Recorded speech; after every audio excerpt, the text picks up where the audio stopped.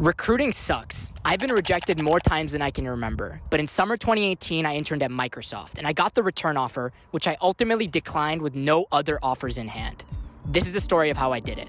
It all starts in high school.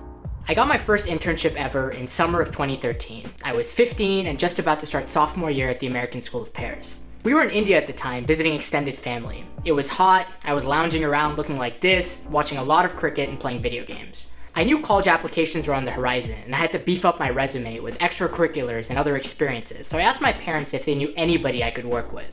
Lesson number 1. Ask people if they can connect you to opportunities. My mom's cousin worked at NDTV, a pretty big news company in India, and my dad's best friend worked at the marketing department at Revlon. They both said I could come and help in some capacity, but it'd be purely for experience, no pay. I was young and eager to learn, so I happily accepted. I'd work at NDTV in the morning, and then after lunch, I'd head over to the Revlon office. Fast forward, I'm in Houston, I'm a junior at St. John's, and I'm taking an elective class called Science, Research, and Design. Someone reaches out to our teacher and says they have an unpaid research opportunity at Baylor College of Medicine.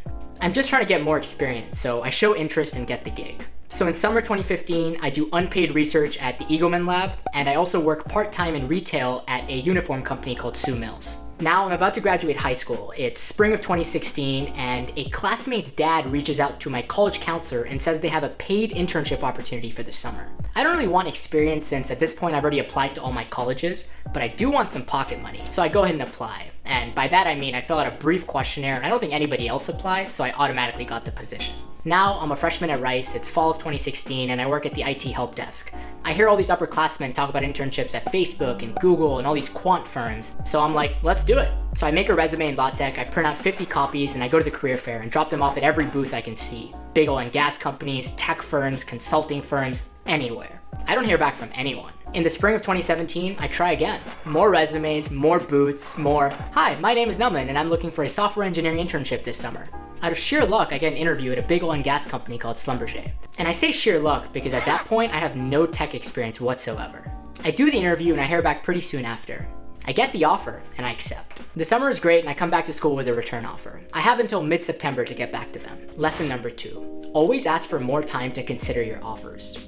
It's sophomore year, and the next few dates I'm going to tell you are pretty important, so listen close. First, classes at Rice start August 21st, 2017, which means my mid-September deadline is only a month away, and that gives me almost no time to recruit with any other companies, which is probably why Schlumberger picked that date in the first place. Rice has this policy that if you get a return offer from a summer internship, you have 2 weeks or until November 1st, whichever is later, to make a decision. So I let Schlumberger know, and they bumped my offer deadline to October 6th. I'm still young and have no leverage, so I don't push back on this and ask for more time. In hindsight, I should have. It was worth asking. I have experience now, so getting an internship at a big tech company should be easy, right? Just apply online. Wrong. I do apply online, everywhere, but it's a black hole and nobody gets back to me. So I decide to take matters into my own hands. Lesson number 3. Always get referrals if you can. First, I hit up an upperclassman friend who had done the Explore internship the summer before while I was at Schlumberger. She puts in a referral. Almost immediately, I get a phone interview. I did the phone interview first week of September and waited. After a week, I followed up with my Microsoft contact. I was told to keep waiting, so I waited. Still nothing. At this point, I knew I had to try something different. I knew a lot of tech companies did info sessions where the recruiter would drop by, there'd be free food, and they'd give you a rundown of the summer opportunities. I also knew that recruiter would be screening all the applications from my university, no matter if you applied online, at the career fair, or anywhere else. So I decided to stop by. And not just stop by, I decided to stay after. So I go to the Microsoft info session, and once everyone has left, I go up to the recruiter and introduce myself. I say, "Hey, my name is Naman, and I've already done the phone interview for the Explore internship, but I haven't heard back yet. Is there any way you could look into my application or give me any updates?" We chat for a bit, and now the on-campus recruiter has heard my name and connected that name to my face. I'm a real person now, not just some application. And that's really important. I'm told the same thing, to keep waiting. I end up also going to the career fair, just to say hi again. I mean, if the recruiter sees me multiple times, the likelihood of him remembering who I am is higher, right? So once again, I show up, just say hi, and leave. Lesson number 4. Always follow up again and again and again. Now the rest of my interactions with Microsoft are through email. I follow up again. This time I mention my offer deadline. In hindsight, I should have done that sooner because now my Microsoft contact loops in the on-campus recruiter and senses the urgency. And remember, I've already met this on-campus recruiter in person. He knows who I am. See how it's coming full circle? I still don't hear back, so on October 2nd, I follow up again at 1:54 p.m. This time I hear back almost instantly. At 2:56 p.m., the on-campus recruiter emails back saying unfortunately they won't be able to accommodate my deadline, which makes sense because my Schlumberger offer deadline is just 4 days away. I remember reading this email in class and feeling heartbroken. I had tried so hard, but I guess that was it. It was over. Or was it? I email back, and this time I white lie. I say that Schlumberger can extend my offer deadline and that Microsoft is my first choice, so I'm happy to take whatever interview opportunity pops up first in the near future. This way I leave the door open, and I figure I can just push Schlumberger's offer deadline. Somehow. Schlumberger doesn't budge, and it's October 6th, the day of my deadline. Microsoft tells me they're still seeing if they can line up an on-site interview. And then 2 hours later, they say I passed the phone screens and got the final round on-site interview in Redmond. It's all coming together. But I don't have any other offers yet, so do I take my chances or do I accept Schlumberger? I decide to accept Schlumberger. I schedule my on-site interview with Microsoft for October 19th, the earliest date possible. I fly out, do the interview, and get the offer. It's October 27th, so at this point, I went from not hearing back at all to getting an internship offer in 1 month. Just because I persisted. Lesson number 5, be selfish and do what's best for you.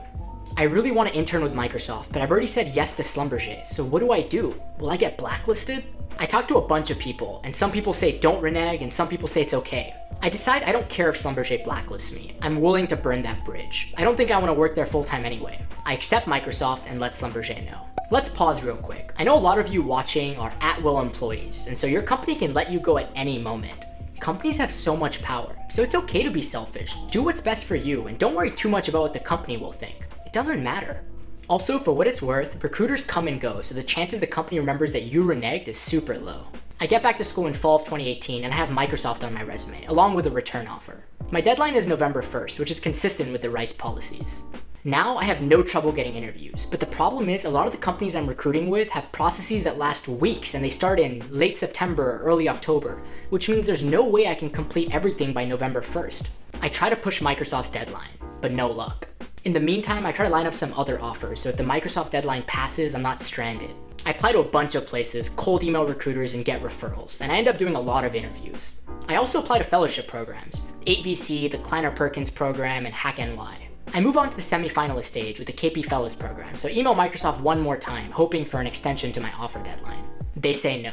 My semi-finalist interview is a technical interview with a software engineer from Pinterest. I end up declining my Microsoft return offer with no other offers in hand. I continue interviewing and end up getting an internship offer at MongoDB for software engineering in New York, and at Facebook for technical project management in Seattle. And I pass my technical interview for the KP Fellows program and move on to the finalist stage. I don't pass my Palantir onsite, I don't hear back from 8VC, and I get rejected from HackNY. As a Kleiner-Perkins finalist, I'm able to shortlist a bunch of companies from their portfolio. They then send out my resume to these companies who can then reach out to me to schedule interviews. I only hear back from Coursera. Luckily, I was already interviewing with them before I even started the KP process, and by that point I'd already passed the first round technical screen. So Coursera automatically moves me to the final interview stage. I pass the interview and I get the offer. If I accept, I'll be a Kleiner-Perkins engineering fellow and a software engineering intern at Coursera. I'm ecstatic, it's everything I wanted. But Coursera is in Mountain View and I want it to be in San Francisco, in the heart of the city. So I dig up a cold email I had sent to someone at Gusto and follow up. They respond and connect me to a recruiter. I emailed the recruiter and let them know I want to finish all my recruiting and make a decision by the holidays. At this point, it's first week December, so that's like 3 weeks away. I end up doing their entire process in 1 week. HackerRank, 2 technical phone screens, and then the entire on-site loop with behavioral and technical interviews. I get the offer and I accept. Gusto is in San Francisco proper and I couldn't be happier. And with that, I finish up all my internship recruiting for the year, and actually for high school and college combined, because the next thing is new grad recruiting for my full-time job. I know that was a lot, but I wanted to detail everything I'd been through to show you for some people it's easy. They just apply online, they do the interviews, and they pass and they get the offer.